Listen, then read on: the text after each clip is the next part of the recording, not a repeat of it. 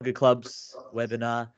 This is the fourth one in our series now. We've covered quite a few topics, and we're really excited that Football West can be able to cover important topics for clubs. It's really the theme of clubs helping clubs, having the leaders in our football community be able to share ideas and motivate and provide some inspiration for different programs around the football community in WA.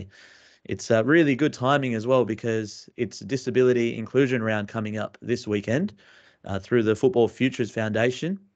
We're really excited to be welcoming some fantastic guests tonight. And firstly, I will throw to Chris Barty, who's a Pararoo himself and also the ambassador for Football Futures Foundation. Chris, it's a real pleasure to have you and excited to have you host what should be a really informative night.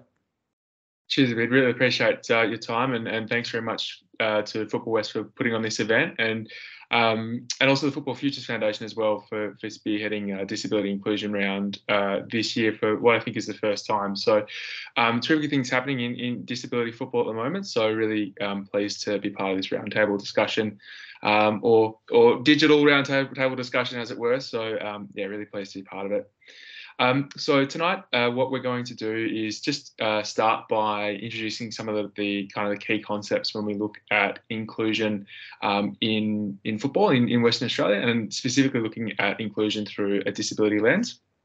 I'll kick off proceedings just by going through, as I said, kind of the broader principles, and then throughout the evening we'll have Sue Minutillo from Special Olympics.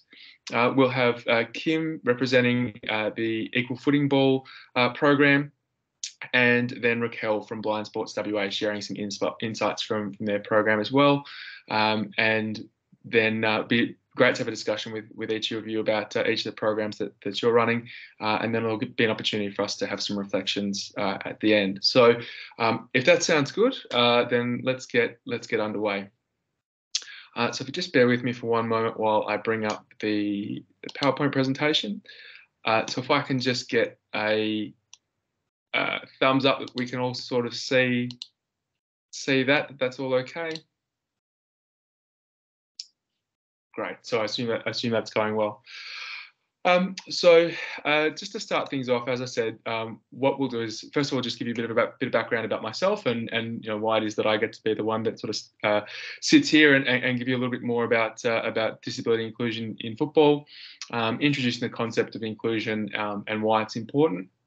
But really the meat of kind of the introduction to the session will be around looking at the 7 pillars of inclusion, which were put together by Fair Play Australia.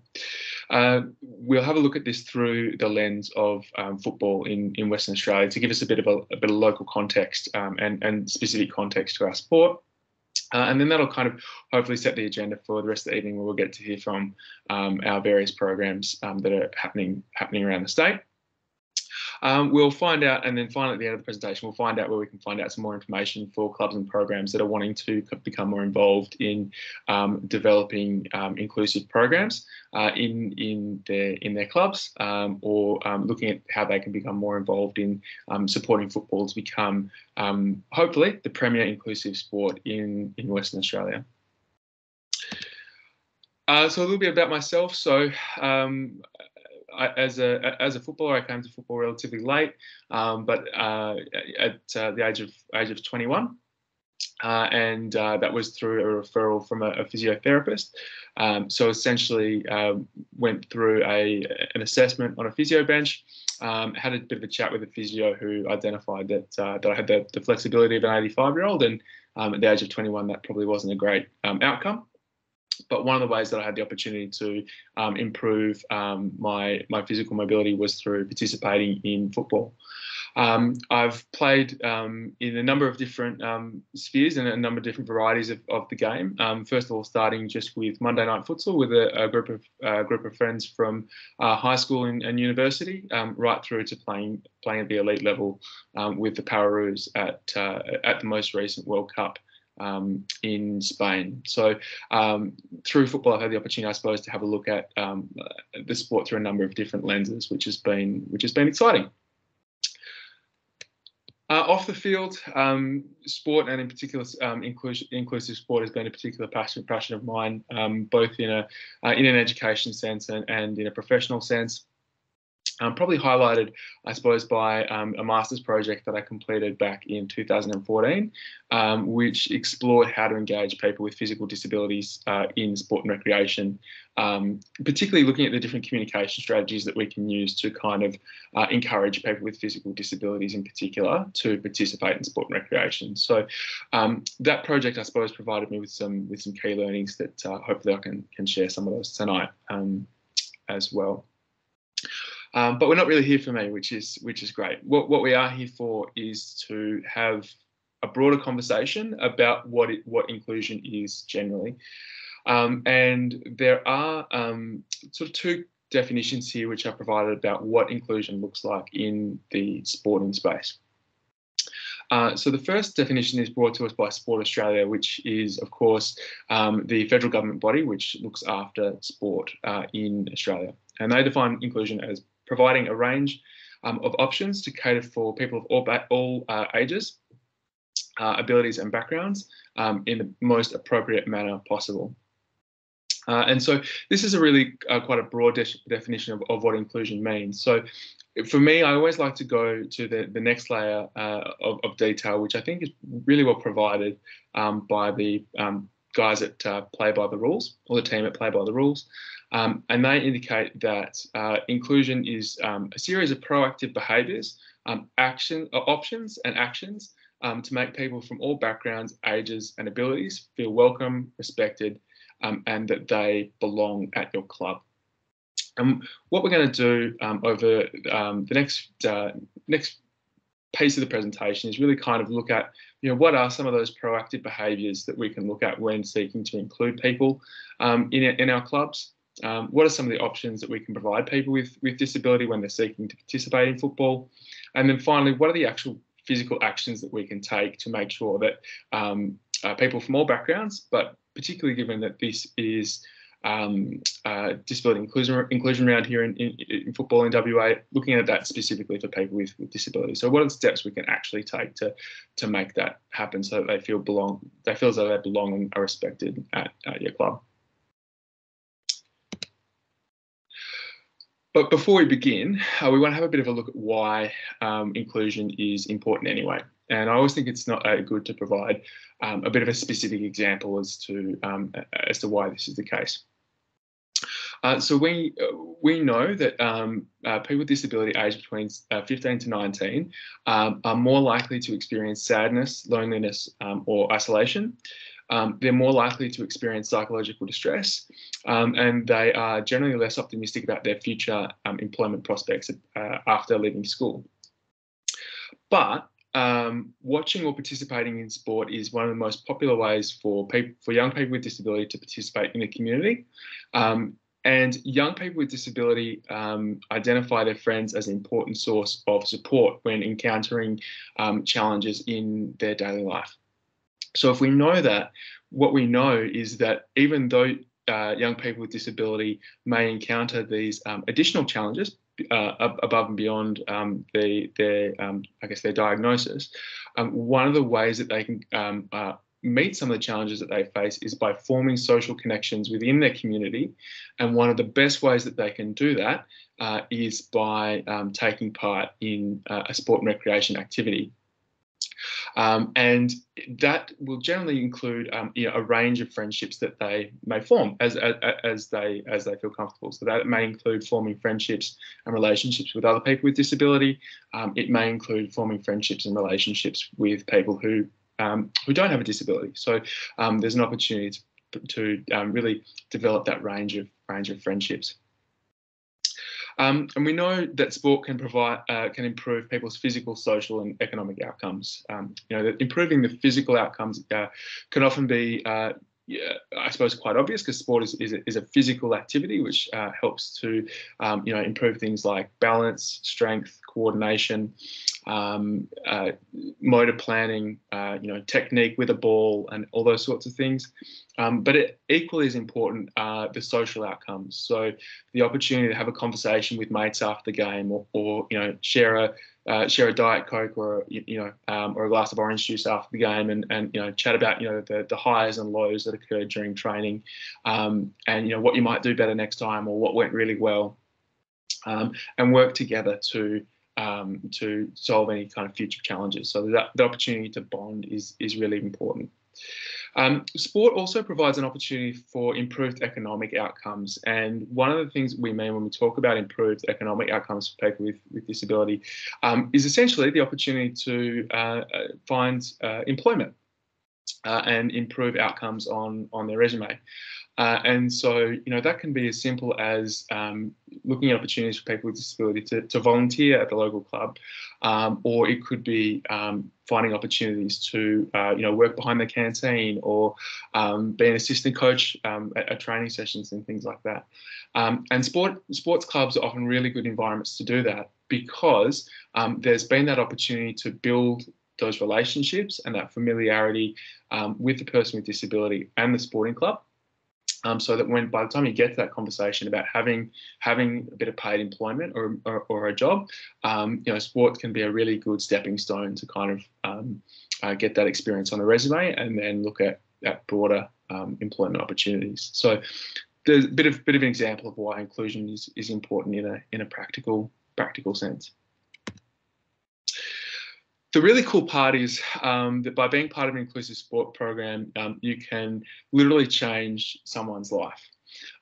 So whether that is volunteering at a parasport program like our vision impaired program or our cerebral palsy stateside, or simply working within your Sunday League club or NPL club to provide opportunities for people with disability to participate in training or to participate in the broader club life, whether that be behind the canteen or on the committee or whatever the case may be.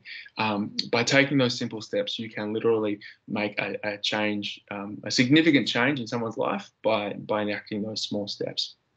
And what we want to do to set the agenda for this evening is to really look at some key ways that we can do that. So the first one we want to look at, or the first pillar of inclusion, and there are 7 pillars of inclusion that we'll look at. The first one is attitude. And this is pretty simple. So essentially, as Benjamin Franklin says there, well done is better than well said. And what this means is quite often we have really good intentions about being inclusive of people with disability in our sporting clubs and sporting programs. And I think for any of us, if we were asked, are we willing to include people with disability in our local football club, most people would put their hand up and say, yeah, of course, absolutely, it's a no-brainer. But what we don't want to do is set about having a set of really good intentions and a set of really good policies and plans, and then have them sit on the shelf and gather dust. It's much better to have a set of plans or policies that may not be quite perfect, but taking some small steps and actions that we can then point to say we did that. And these actions don't have to be grand or massive in order to be able to actually get things going. It could be something as simple as doing a walking tour of your clubroom facilities with someone with a disability in order to make sure that they meet physical accessibility requirements, because someone who requires mobility aid will more likely be in a position to be able to tell you whether or not your club is physically accessible or not. It could also be something as simple as having a barbecue and running an information session on Autism Awareness Day in April. All of these sorts of things and these small steps and gestures are often great ways to start the conversation about inclusion. And something that I really stress to people is that even though I identify as someone who was born with a disability, and I've been playing international football in the disability program. I've been Pararoos for the better part of 10 years. I am always learning about inclusion and better ways to include people with disability in our community and in our sport programs. And I have no doubt that I'm going to learn something from each of our guests this evening. The second pillar of inclusion that we want to look at when we talk about inclusion in a football sense is access. And access can mean a number of different things. But one of the things that comes to mind for a lot of people when we start talking about this conversation is the concept of transport. So it's when we're thinking about transport, we want to think first and foremost, is the activity or the training session or the have a go day or whatever it is that we're putting on, is it easy to get to? Is it accessible by public transport? If the person's going to have to drive there, is it a significant distance for them to travel? Because the person with disability might be having to jump into a taxi if they're unable to drive, or they might be reliant on a friend, a family member, or a carer who's taking time out of their day to transport them to training, to drive them to training, or they might be utilising some paid support through their NDIS plan to get them to training, which is obviously funded support which they're utilising, which could be going towards other things. So when we're thinking about transport, if we're having a state-based program, where can we put it so that the majority of participants will be able to access it? So it's a relatively central location. But when we're thinking about inclusion, one of the reasons we want to make sure that as many clubs practice inclusive practices as possible is because the more community clubs that we can have that are confident to include people with disability, the more reduced that burden of travel is going to be, because the person with disability will be 2 minutes away from a club that they're happy to go and participate in, rather than 2 hours, which can be significant. We also look at things like physical access to the club change rooms, to the grandstand, parking. It's no good having the parking, the accessible parking bay, sitting on a great big tree root, and then all of a sudden it's not level ground for the person who uses a wheelchair to be able to transfer into. So the ground underneath becomes uneven. So there's things like that we want to consider as well. When we look at the playing surface and the actual game, is the playing surface appropriate? So, and different versions of football will use different playing surfaces. And I won't steal the thunder about vision impaired football, but I know for myself that was one of the interesting things for me is about the proximity with which something like cerebral palsy football, where for me, if you were to take me away from the playing pitch and put me in a car park out the back, I'd be furious. But I know for our vision impaired guys, having that silence and the ability to hear the ball is really important. Whereas a sport like power chair football, given the way that those athletes move around the pitch, they're required to have access to a basketball court or to a hard surface rather than participating on grass. So thinking about the playing surface is important as well. When we're promoting our sport or program, are the instructions easy to understand? So if our athletes or our target audience, are athletes where English is a second language, do we have the capacity to provide the promotional material in a language other than English? If we're seeking to engage athletes with an intellectual disability, are we putting the language in easy read? And we'll talk a little bit more about that in a moment. Finally, is the activity that we're seeking to put on affordable? It's probably no surprise to anyone that often costs can be prohibitive for people to participate in sport. But particularly when you have a disability, there are often additional cost pressures, whether that be around the additional support needs that someone might have, the additional time that that person's carers may need to take off to bring them to the sport. there are a number of additional pressures that can face people with disability in terms of finances when accessing sport. So the more that we can kind of reduce that burden, then the better off we'll be. Obviously, as you kind of move up the, I guess the ladder of elite sports from that community level up to the elite sport, that the emphasis then does sort of go back on the athlete to be able to kind of find ways to fund their development. But that's where we would expect them to try and link in with a high performance program and seek support through the same channels that any other high performance athlete would do so. Another really key pillar of inclusion is around choice. So there are a lot of different ways for people to participate in sport. Inclusion is when participants can choose a path that suits them. And some of the examples of the choice that people might choose include social sport versus high performance. So social sport being where the focus is simply on participation in itself being the reward and building those friendships and developing those skills, and the focus is on results less so. So some examples that we might have in football in Western Australia would be things like the Metro League or Sunday Amateurs League. And Kim and Sue will be able to, I'm sure, talk about their experiences as well.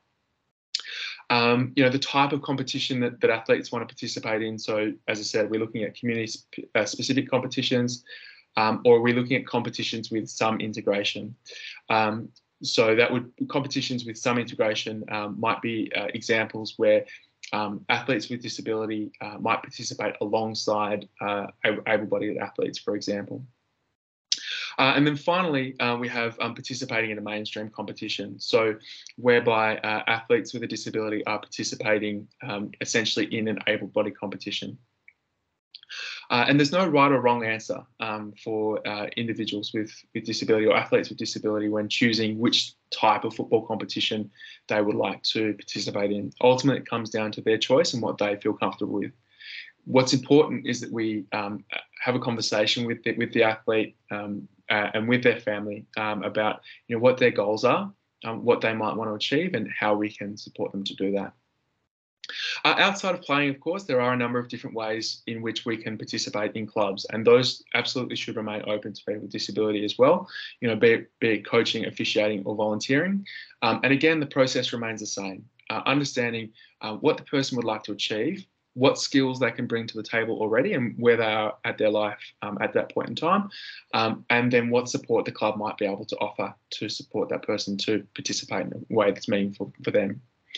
If the club doesn't necessarily have all of the resources required to support the person with disability to participate in a program, then it's entirely appropriate either to look for some outside support through Football West or the Football Futures Foundation, for example, or if there is another existing club or program that runs something that is suitable, it's entirely appropriate to sit down with the athlete and explore those options about a possible referral onto another club or program, if that's what that person chooses. Our next pillar of inclusion is around partnership. So we've talked a little bit already about people with disability being the experts in their own lives, and as I said, it's really impossible for you as a club president or as a coach or as an administrator or as a teammate, to know everything about every disability. So it's important to respect the expertise of the athlete as an expert in their own life.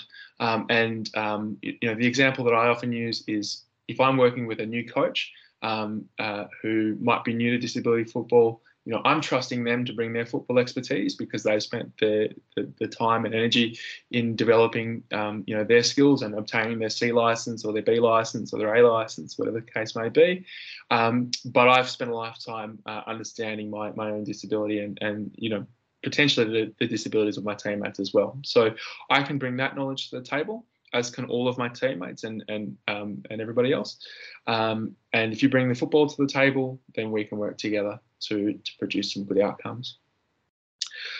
When sport works together in partnership with other organisations as well, at an organisational level, some great things happen. So, in a football sense, as I said, this might be acknowledging your own shortcomings and your own areas. Well, I shouldn't say shortcomings. Your own areas for development is probably a better way to put it, in terms of understanding about how to include athletes with a disability in your program.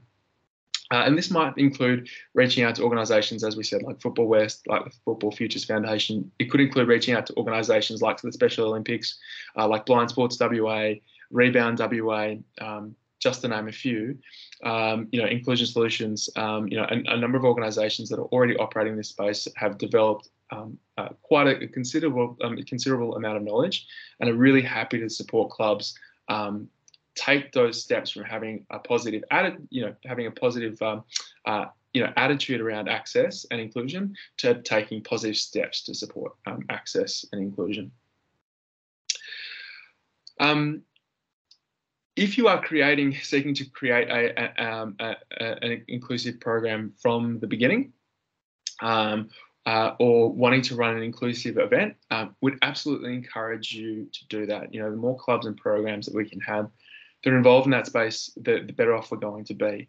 But one thing to remember is that if you're going to engage a particular cohort, say, for example, if you're wanting to put on an event to promote cerebral palsy football, for example, then it's really important to involve people with CP or cerebral palsy in the design and delivery of that activity. One of the things that we talk about in the community services space is that we do things with people. We don't do things to people, or we don't do things for people. So it's very much about working alongside the community that you are seeking to include. Again, because we all have gaps in our knowledge and areas to improve, but the expertise often resides in the community already. The next pillar of inclusion that we talk about is communication. And we've spoken about some of the ways that we can promote our clubs and programs and making sure that they are easy to understand. So again, looking at the different channels of communication that we can use, whether it's easy read, Auslan, Braille, languages other than English. But it's also important to make sure that our information is easy to find. One of the things, pieces of feedback that we often get from new athletes and families that join inclusive programs is, I've never heard of this program, I only found it through sheer luck, and that sort of thing. And so we want to make sure that when we're seeking to engage with the disability community in particular, we're putting the information in places where they're going to find it. And so that might include sharing information with trusted sources like schools, with physiotherapists, with occupational therapists. It might ensuring that we're sharing information with other clubs and programs, co-promoting with local governments, working alongside disability service providers, and partnering with them to share the information. So there are a number of different channels that we are using in order to reach the disability audience. It's really, really critical, because still today, the number one way that people with disability find out about things is through word of mouth from other people with disability. So it's important to get it out there. We also want to look at the language that we're using when talking about our inclusive program as well. So one of the things that we found when we did the research project all those years ago was that organisations were using language like "get out of your comfort zone," and this is probably language that's not going to achieve the desired result, because the chances are, if you're a person with disability who's looking to participate in sport for the first time, you're already pretty far out of your comfort zone, and you might be feeling some anxiety, whether that be about your own self-perception about how you're going to perform compared to how you used to before you acquired the disability, or you might be feeling anxious about whether or not you're going to fit in. You might be feeling anxious about whether the coach is going to push you too hard. There are a number of different things that can already be going on behind the scenes. So what we want to do with our language, particularly in the early stages, and again, this does change as the athlete progresses, from the community level to the elite level is to make sure that our language is as inviting as possible. So moving it away from things like get out of your comfort zone to more language along the lines of come and give it a go, or come and have some fun, that sort of thing. And then when we're looking at coaching and that sort of thing, making sure that we are providing clear, concise instructions that can be easily followed. It's no good providing writing really detailed instructions on the whiteboard with lots of arrows and X's and O's if you haven't laid the foundations. And even then, sometimes your message can get lost. And that applies to all athletes, not just those with a disability. It often just does tend to be emphasised, I suppose, for our particular cohort. Our next pillar of inclusion is looking at policy. So when we're thinking about policy, essentially what we want to look at is, is inclusion supported by everyone at your club? Does it permeate throughout your organisation? And where there are instances where inclusion and inclusive practices aren't followed, does the athlete know who they can talk to, or the channels by which they can provide feedback in order to make the change that they need to change? So if something happens that is inappropriate, or perhaps we see something that could be improved, what's the way for the athlete to be able to approach that? And it's important to make sure that is really clear for the person when they walk or push or whatever the case may be into your club, so that they know that they feel welcome. And then we're coming towards the end. So one of our last pillars of inclusion is around opportunity. So we've talked about reducing the barriers a little bit already, but essentially what we look at in football as much as possible, and I know in particular with programs like the state CP, state cerebral palsy program, and the equal footingball program, and United Brands for that matter, is that it's a no wrong door or no wrong pitch approach. And what we mean when we say that is, if you're good enough to turn up, or if you're good enough to send us an email and say that you'd like to have a go, then you are welcome to come down and have a kick. And then after having a kick, it turns out this isn't quite the right program for you, then there are lots of people within football that are really happy, and within these inclusive programs that are really happy to help you to be referred to a program that is more suited to what it is that you're after. And that sort of, I guess, philosophy, the more that we can help that permeate throughout our clubs, and just simply having that concept of, if someone's good enough to turn up to your club to have a run around at pre-season training, if it's not the right program for them, then seeking to understand what their goals and aspirations are and helping them be referred onto the right program for them, then that's going to go a long way to achieving some good outcomes. One of the things that we also look at when we think about opportunity is looking at certain adaptations that we can make to our sport. So the tree model is one that's quite common. The T standing for teaching style. So adjusting the way that we coach and the way that we communicate to our athletes. The rules. So modifying the rules to provide more opportunity to play. And we know already there are a number of ways we can modify football, because we do it every training session, whether that's taking 11-a-side football and making it 5-a-side or 7-a-side. We're already modifying the game to achieve certain outcomes. But other things that we can adjust to are, the playing surface that we play on, the size of the goals, the size of the ball. There are lots of things that we can modify in order to include people in the activity. And the environment as well. So, as I said, we've talked about changing the court dimensions, but, we also want to make sure that, the environment that we're in is welcoming and supportive of people participating. And one example I can give is the recent IFCPF World Championships in Spain. Even at that elite level of disability football participation, the change rooms were 50 metres away from the playing pitch and up a flight of stairs, which is not exactly what you want at half time. So, we're constantly learning and evaluating ways to improve.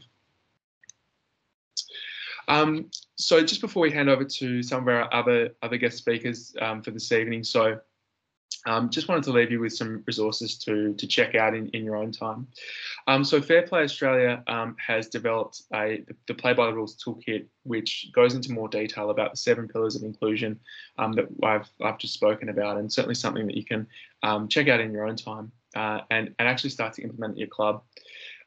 Swimming Australia and the National Rugby League have some terrific inclusion frameworks that can be leveraged and utilised by clubs already.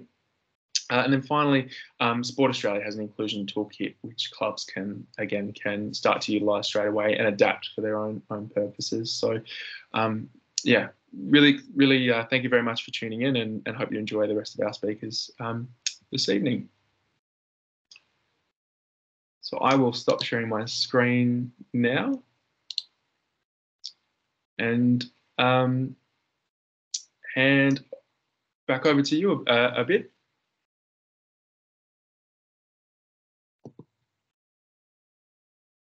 Thank you, Chris. That was really fantastic. Just looking through, our next speaker is, I believe, Raquelle from Blind Sports WA. Raquelle, thank you so much for joining us. Well, I'm sure you've got a presentation you'd like to share, so feel free to take the stage. Chris, thanks very much again. That was fantastic, really informative for our clubs, and we'll make sure to distribute the slides as well after this. Yeah, hi everyone. My name is Raquelle from Blind Sports WA. Thank you so much, Chris, for your presentation. It was really informative and a lot of good touch points there that we have experienced in our sports, and some really good information to follow up there too. So thank you. So tonight I just thought I'd give you a quick rundown on our blind and vision impaired soccer program that we've been running in WA this year, and just discuss about some of the couple of different games that we have and their pathways, and then some of the positives that have come out of the game and some challenges that we're facing too. So we play 2 forms of the game with B1s, which are people who are completely blind, and then we have players that are B2s and B3s, and they are not quite 100% blind. They still have some sight. So there's 2 quite distinct types of games that we have going, and those 2 groups of people play separate games.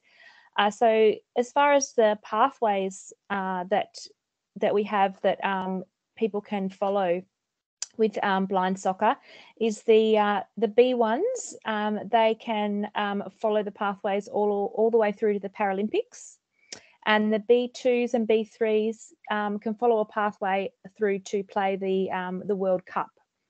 So there are Australian squad training camps around Australia, and at the moment they're working very hard on recruiting women for a women's team to play internationally too, which is very exciting. So at the moment in WA this year, we've been developing the sport for the first time in WA, and we have a really good core of group of participants that are coming down and training every second Sunday, and we train at Perth Soccer Club. We've establishing a really good relationship with Perth Soccer Club. They have some fantastic facilities which really suit our style of sport, and we really want our participants to feel part of a club, and they have been extremely welcoming of us into the club, and been fantastic. When we are having some social events coming up, for example, we're having an evening coming up where we're having it at the Perth Soccer Club, which is really great. So that we have the coaches that we're accessing for our sport. again, it's as we're developing a new sport here in WA, there's been a lot of learning going on how to communicate with people with varying levels of sight. And we've found that the coaches that are coming down and helping us have been absolutely fantastic in being really open-minded in learning how to engage and to communicate and give instructions to people who are blind and vision impaired.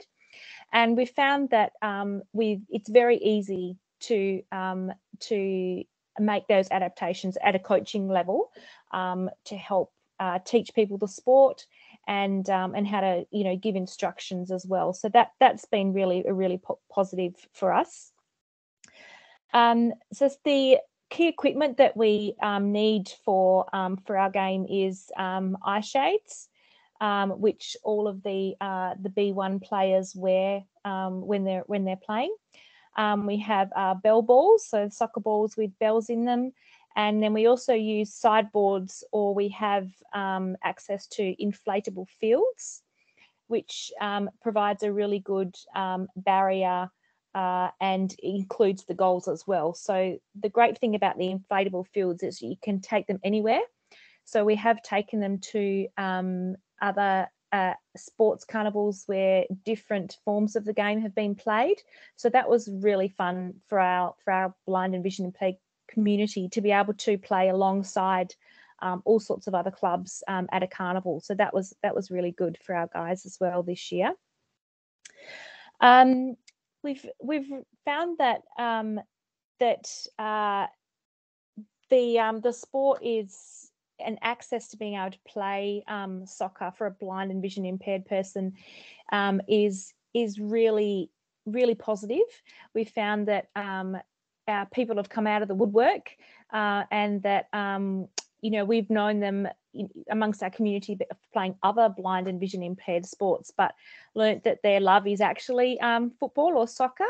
And it's been fantastic to see those players, really come out of their shells and learn the game and just really love having the opportunity to actually play a game of soccer. And I think that's really important for, a lot of our modified sports is the opportunity for our players to actually play the game as it's meant to be played, with modifications that make it safe and enjoyable and accessible for them. I'm a parent of a 17-year-old who is blind, so I've seen that my journey with her and how much the sport, the actual playing of the sport, is really just a very small part of the whole world of playing sport. As you mentioned earlier, Chris, the friendships and the social interaction and the positive effect on her own self-esteem and physical and mental health is just huge. And one of the challenges that we find in our blind and vision impaired community is we're really finding it challenging to reach out to children.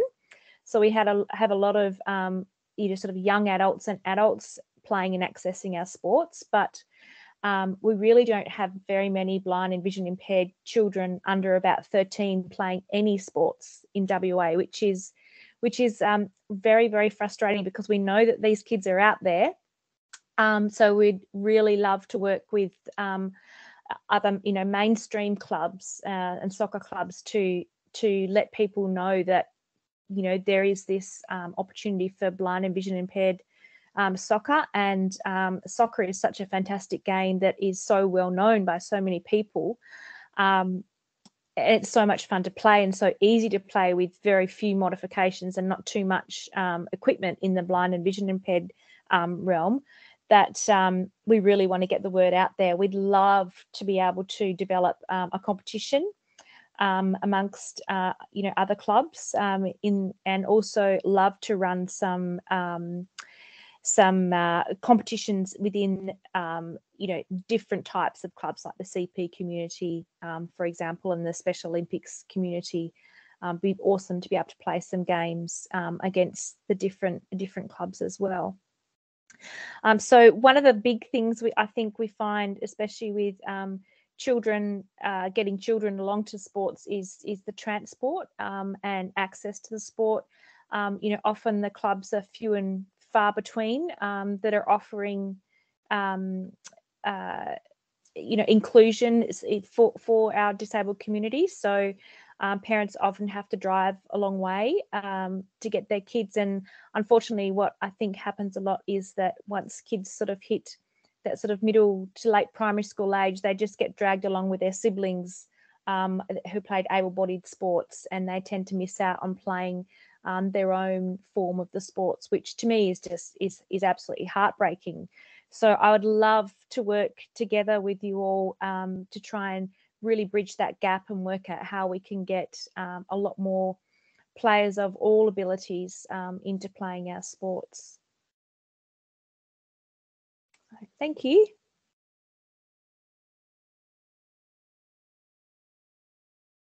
Raquelle, thank you so much.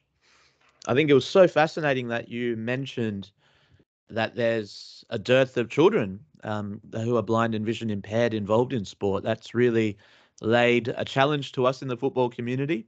And there was a lot that resonated with what Chris was talking to us about with access and opportunity. So we really appreciate, and we also look forward to working much closer with you and seeing more clubs embrace the opportunities that come with that version of football. One program that has really got a strong footing in WA is Equal Footingball.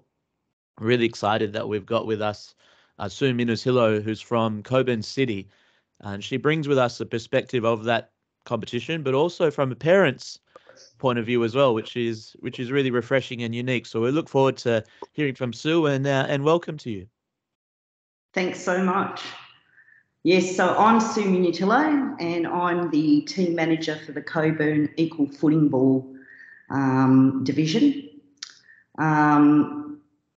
What can I say about Equal Footingball? Fantastic program. Started 12 years ago with 6 athletes, believe it or not. And last count, I had a look today, we're up to 65, spread across 5 different clubs. Cockburn currently has around 25 athletes competing, and I can't even begin to tell you how proud I am to be part of such a supportive club in Cockburn City. Our president, Heidi Lazaro, 12 years ago said yes to this program, embraced the program. The club, all the supporters, all the sponsors, everyone there has supported us for 12 years now, and Equal Footingball just grows and grows each and every day. I'll give you a little bit of a background. It has currently 3 divisions. We have Kim James with us today. He's the Linwood coach for Equal Footingball, and he will tell you that we're constantly trying to find new players and improve the competition. With the 3 divisions, we're actually looking at a 4th, believe it or not, because the competition is just growing so much, and we have different degrees of disability and ability in the actual program itself. So you can all stay tuned for that extra division that will probably be happening very, very soon. I suppose the biggest problem we have is getting the word out there. Chris, you touched on the fact that we have new people or new players turn up all the time, and it's always through word of mouth or through parents going to the schools and talking about Equal Footingball and how their child can get on board. I think, if anything, we need to try and get the word out there more. And we would love more clubs in Equal Footingball. We really would. We've got 5 at the moment, and we're constantly asking for more. And I can't even begin to tell you how much it changes the club once you have a team in there of players playing the game of football. Most times, really, you can't even tell the difference between an able-bodied team and, you know, a team of our disabled athletes. And that's the beauty of it. But probably the best thing about it is the sense of community, the sense of family, our families come to Equal Footingball and, you know, watch their kids get out there, play with their friends, physical activity. You really can't even explain how happy they all feel and how happy we are to have them all. With Equal Footingball, you'll find that you register with your club, you train with your club, and then you play matches, and we play matches every fortnight.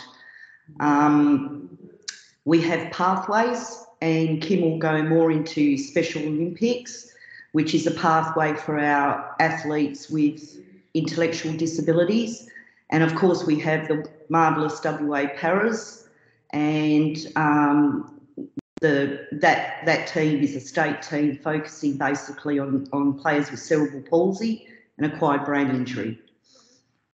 So we always are constantly looking at our players and seeing if we can put them into our pathways or into other programs. And as Chris explained, when a child or adult turns up to Equal Footingball, because we will take anybody from 9 onwards, we always ask them what they're after, what they're wanting to do, and seeing if the Equal Footingball program fits them, because it is a program and a division specifically for players with disabilities only. If they're more wanting to get into, say, a mainstream team, no problem. Perhaps they want something like United Reds, which is a mixture. If they have an intellectual disability and want to go higher and want to play nationals or internationally, you've got Special Olympics and the WA Paras as well. So there's a whole range of programs out there for people with disabilities and for athletes with disabilities.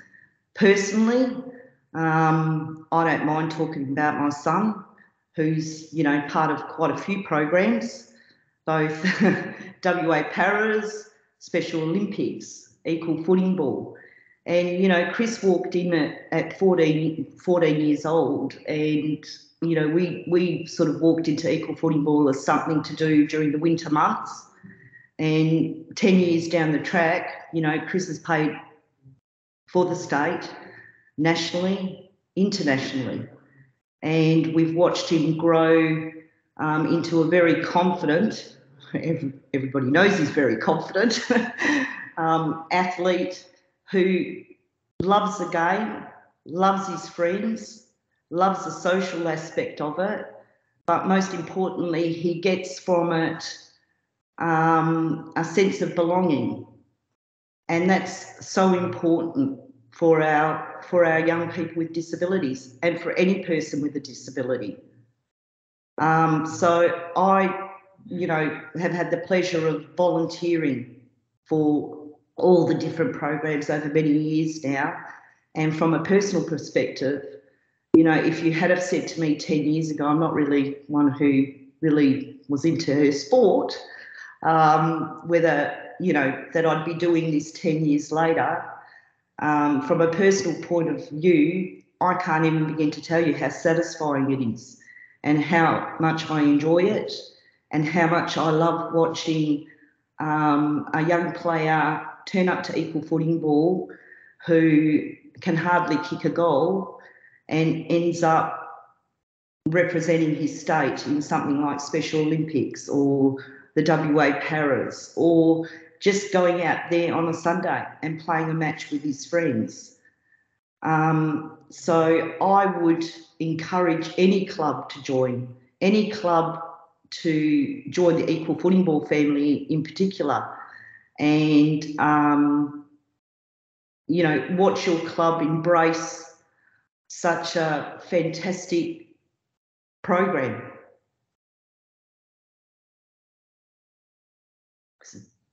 That's it from me. Thank you, Kim. Thank you, Sue. Sue Minutillo from Cockburn City. A huge thank you, because you did mention the volunteering aspect of it, and it's a labour of love. And we thank Cockburn City for supporting the program and the other clubs in Equal Footingball who do so. it has introduced players to the pathway, and that's a really good segue to Kim James, who comes from Linwood United and is the coach there. But he will introduce us to the player pathways in Special Olympics. So thanks for joining us, Kim. You're just on mute, sir. Sorry about that. Thank you very much for the introduction there. It's fantastic to be here and having the opportunity to speak on behalf of the Special Olympics Western Australia program. It's a pretty exciting program. As Sue touched on briefly, we pretty much feed our Special Olympics program via our equal football division. And as stated, I'm the coach for Linwood United, and that's just been a great program. I got involved mainly because of my son.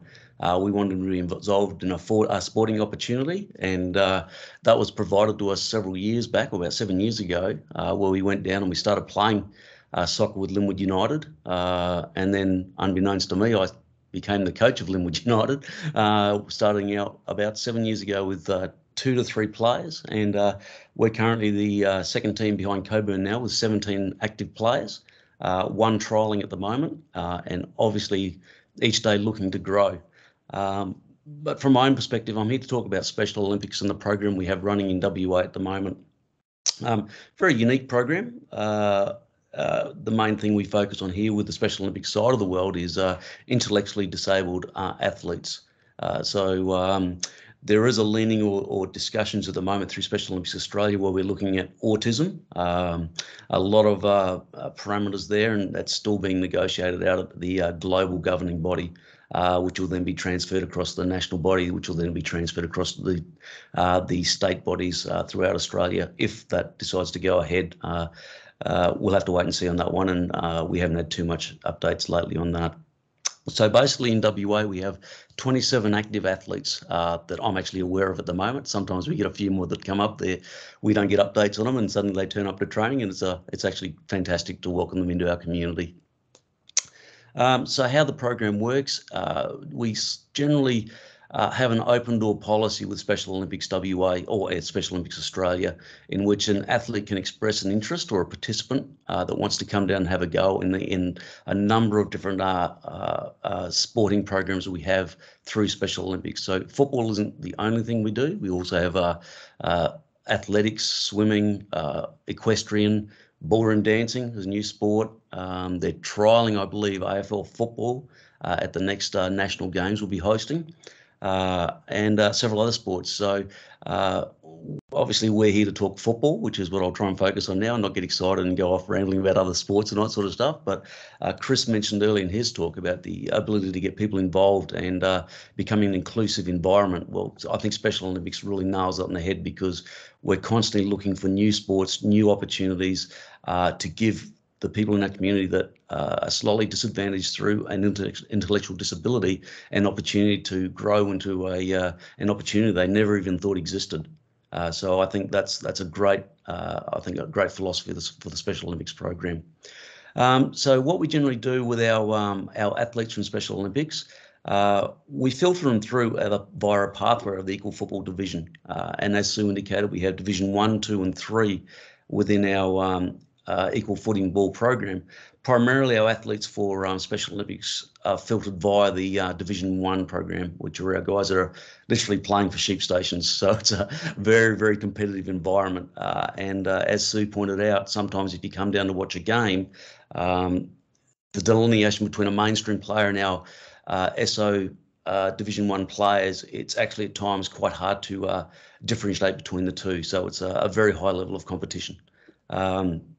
So once we've selected our players or they've been invited into the Special Olympics program, we'll then give them a training where available. We also do come and try days where we get people to come down and have a go at just to have a bit of an experience with it, to see if it's something they want to continue on with, and then they're allowed to register into the Special Olympics program. We generally try to run state games on a 2-yearly program. We just had the last ones in October last year. And from there, we looked at filtering our athletes through to the national games, which we'll be conducting this year in Launceston from about October 15 through to 21, I believe, off the top of my head, in which we're taking 2 5-a-side teams across this year. Unfortunately, COVID's caused a bit of chaos across the country in trying to get our numbers up and enabling every state to actually participate in the national games. So at this stage, I believe we've got 4 states that are actually actively have teams involved. WA, we've got 2 teams that are going across, and we'll call them, for want of a better definition, an A and a B side. So Sue's husband Sav will be running the 7, or what's traditionally the 7-a-side team, or our A-level players, and I'll be taking across the our B-level players, I suppose. They go through a pretty intense divisioning process to allocate them into an equal competition when we get there. So when the guys and players get across for their first game, sometimes they get completely demoralised because they might get completely cleaned up by a more stronger team from another state. However, the divisioning process ensures that by the time the players get towards their actual competitive matches for the national games, it's an incredibly well-balanced tournament. It's actually fantastic to see. I think personally for myself, having my son involved, the most rewarding aspect of the Special Olympics program, and this is something I joke around with a lot of people, particularly our mainstream footballers and our elite players that potentially sometimes, dare I say it, lack a little bit of humility, to come across and watch the athletes in the Special Olympics national games and the way they carry on towards each other, the way they treat each other, the respect, the humility, and the sportsmanship is just something that will. It's mind-boggling. It is absolutely mind-boggling and so humbling to be a part of. It's actually really, really rewarding. The most exciting thing we do have in the works in the background that we're hoping that we'll see a bit more media coverage pretty soon is our wonderful city of Perth is looking to host or is currently in the process of bidding for the 2027 World Games. So if that comes off, which we believe it's looking very good, the Special Olympics World Games is actually one of the biggest events on the face of the earth when it comes to participation. For example, the Olympics Games generally has about probably, I think, 2,000 odd participants involved with it. Paralympians is a little bit more, I think about 3,000, but the average Special Olympics World Games has over 5,000 participants and support people involved in the activity. So if WA gets that, it's going to be a fantastic opportunity. And more importantly, once we do the national games in 2026 to select our national teams, the most exciting part for us in the equal football division competition that supports Special Olympics and have our own kids involved in that, where our understanding is that host cities are enabled to enter a team or a local team within that World Games environment. And to me, the thought that my son with an intellectual disability is potentially going to play for Australia is the most rewarding and unbelievable. I don't know how I'm going to handle that. I might be a ball of tears on the night, I reckon, so, if it should go ahead. So that's something we're really, really excited about. So I guess I've really talked about the pathways and what we're about. I guess, as Sue pointed out, our pathways are from the equal football division, and some of the issues we have, I guess, towards the future, not only for Special Olympics but also for equal football division, I suppose, would be the issue of volunteer burnout. We have a key, I suppose, core of volunteers that put a lot of work into the programs. But I guess it'd be great to see new people coming through to support that, and I suppose a wider community approach to that, potentially through Football West support as well, which would be absolutely phenomenal. Our growth, whilst we are growing, it is a very slow growth. An example of that is Linwood United as an EFD club. We started about 7 years ago with 2 to 3 players, now have 17, but it's taken a good 6-7 years to get to that many players. Obviously, once we get a suitable amount of numbers, like Sue pointed out, we have 65 players in the equal football division program now, which is fantastic because that feeds into Special Olympics. But perhaps if other programs out there get exposed to us through invitations and meetings and potentially across the board competitions, that is only going to accelerate our growth within the programs. The other things we're looking at through Special Olympics WA and also at a national level is what we call our affiliation programs. Now, Coburn which Sue looks after, is actually affiliated to Special Olympics WA, and they're our first football club or local football club that have taken the step towards affiliation. This provides significant benefits for our players, meaning we can have them attend state games without being registered as Special Olympics athletes via the affiliation program. And then if they decide they really like this and we believe they're suitable, we then invite them to register to Special Olympics to participate at the national level and then the international level from there. We're also looking at Come and Try Days. We'll be running a few of them through next year, which is, again, it's athletes from, example, swimming or equestrian within the Special Olympics community can come down and try football, but they'll also be penned at the wider community to give them the opportunity to come down and have a try as well. I suppose the positives from our environment is it's community minded. It's very challenging and very rewarding for our athletes. But the biggest part is the community and sense of family that we try to I suppose, sell to our athletes and have them involved. And most people involved in the programs absolutely love it and love being part of it. And that about wraps up Special Olympics. Thank you, Kim. I know that Linwood United, you were talking about the growth going from 2 to 17 players in 6 years. You know, that's commitment to the program and the sustainability of it. So well done to the club and yourself for that commitment to EFD as well. It's really exciting with those Special Olympics events on the horizon. So that's whet the appetite too. We will be throwing back to Chris Barty, or maybe not throwing, passing the football back to Chris Barty. But just an opportunity as well to acknowledge Football Futures Foundation and Melissa Gamina from the team, who was really instrumental in assembling our fantastic guests tonight. So a big thank you to Football Futures and Melissa. We'll nicely wrap up with Chris and what we've learned and some insights from tonight. Thanks very much. And yeah, look, as I said earlier, even though I've been involved in disability sport for a number of years, I always learn something new, and that's no exception. No exception this evening. And I think, you know, the example that Raquelle mentioned before about, you know, the fact that there's an opportunity to get more athletes, young athletes with vision impairment involved in football. You know, that's certainly my nugget that I learned tonight that I didn't know before. So I'll be thinking about that tomorrow, about how I can take part in that.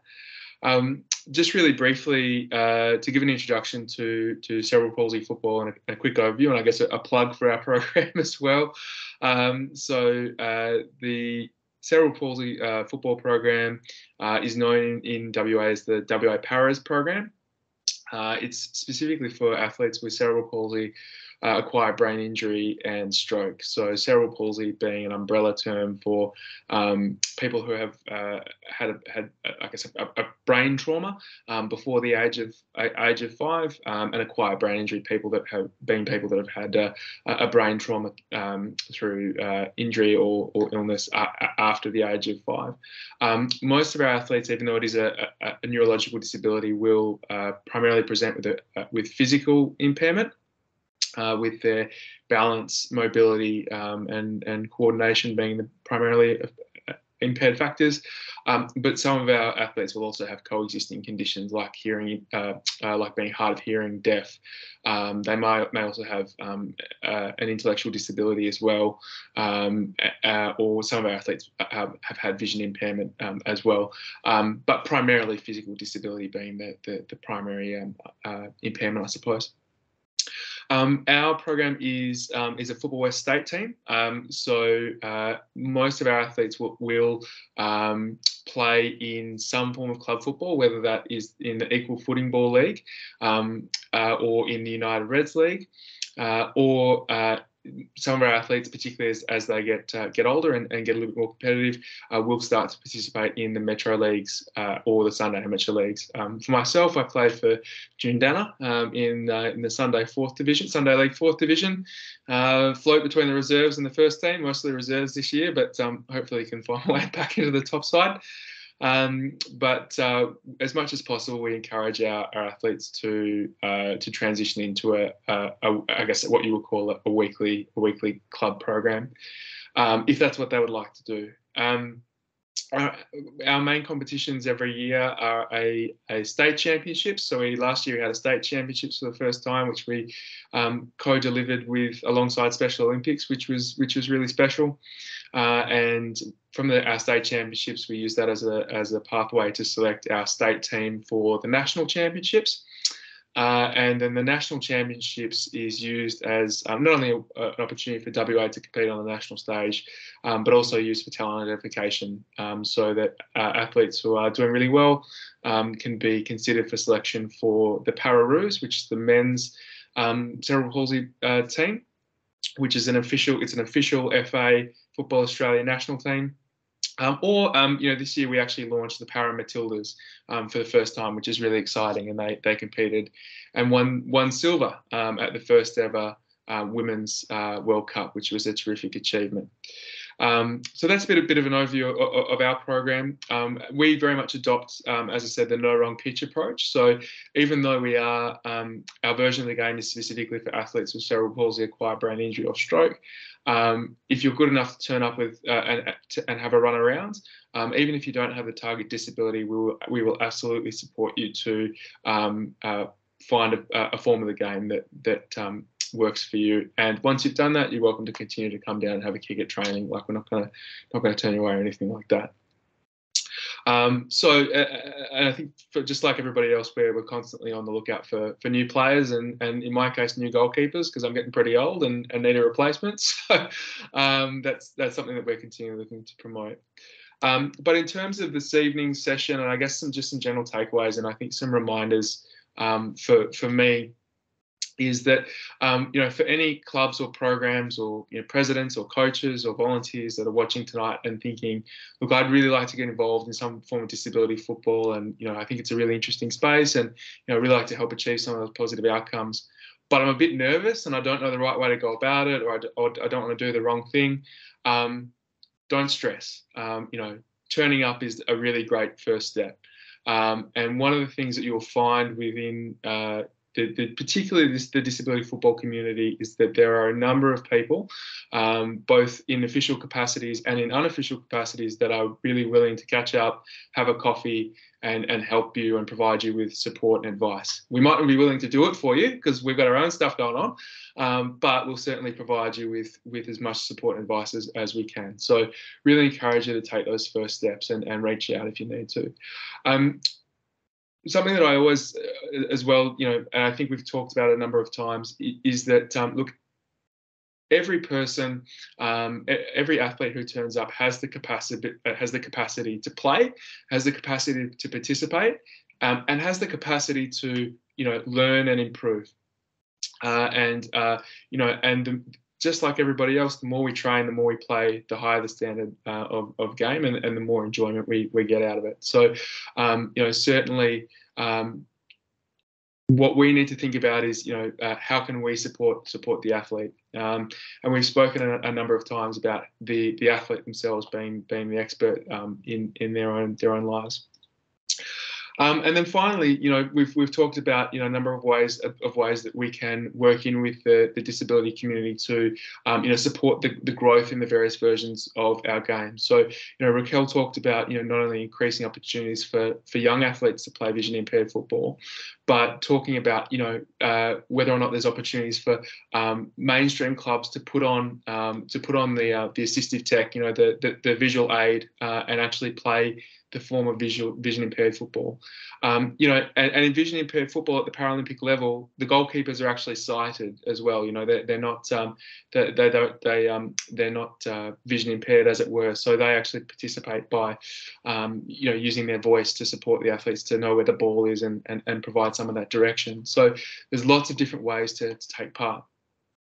And then, as Kim mentioned, we have the bid for the upcoming Special Olympics Games here in Perth, and that's going to be if the bid is successful, there's going to be lots of opportunities not only to for our players to take the field and do a really great job, but again, an opportunity for us to get involved as volunteers, officials, and as clubs to really make this a long-lasting legacy.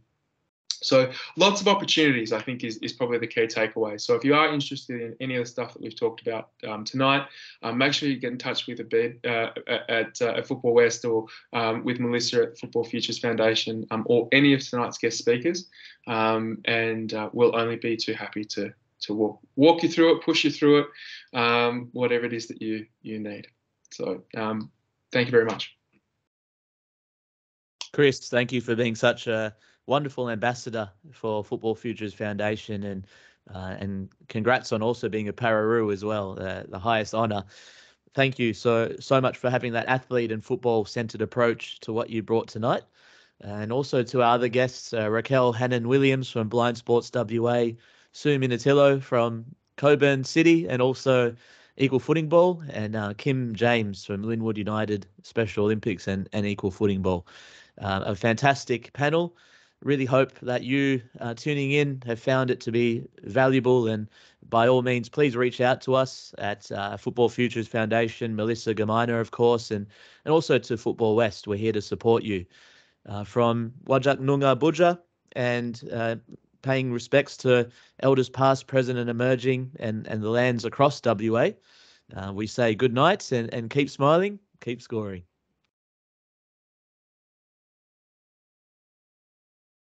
Recording is